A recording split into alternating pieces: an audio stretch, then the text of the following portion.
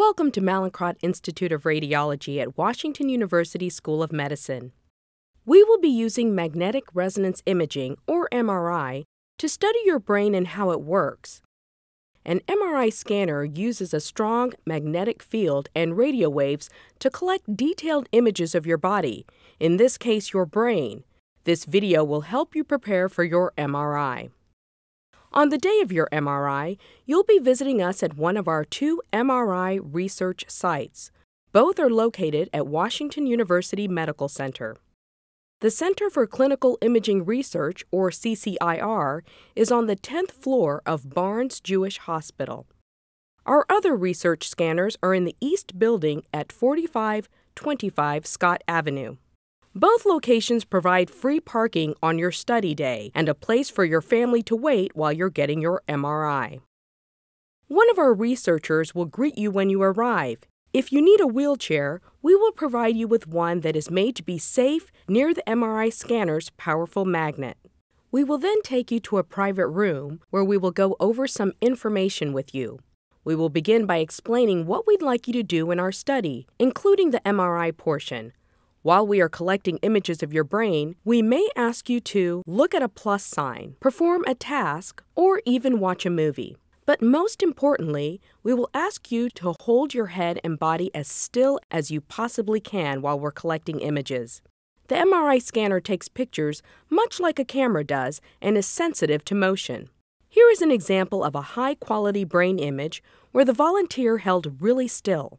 We can tell because the image is so clear. And here's what the image looks like when the volunteer moved their head just a little.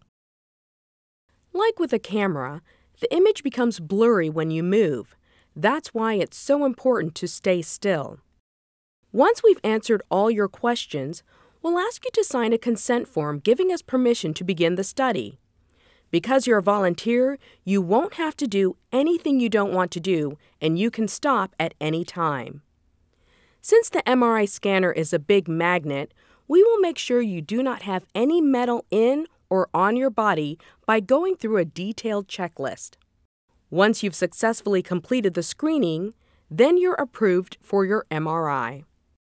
When it's time for your MRI, we will first encourage you to use the restroom, since you will be in the scanner for a while. Then we'll ask you to change into scrubs so that you are comfortable and metal-free. The changing room is equipped with safety bars, but if you need additional assistance changing, one of our technologists can help you. Anything else that you might still be wearing, like hearing aids or dentures, must also be removed, and we will provide you with a locker to store your belongings. You may keep your eyeglasses on until you reach the scanner bed. This is the control room where we will be while we're collecting images of your brain. The scanner makes all kinds of noises when it's collecting images, and we collect many different kinds of images. Each type of image we take lasts several minutes, and each may sound a little different. This is how the scanner sounds when we're collecting one kind of image.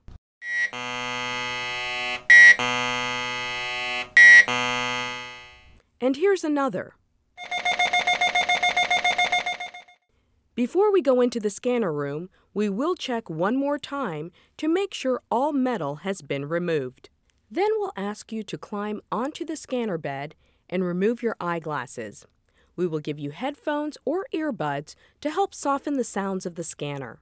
We'll also make sure you can hear us clearly and we can hear you. That way we can talk with you in between each set of images to make sure you're doing all right.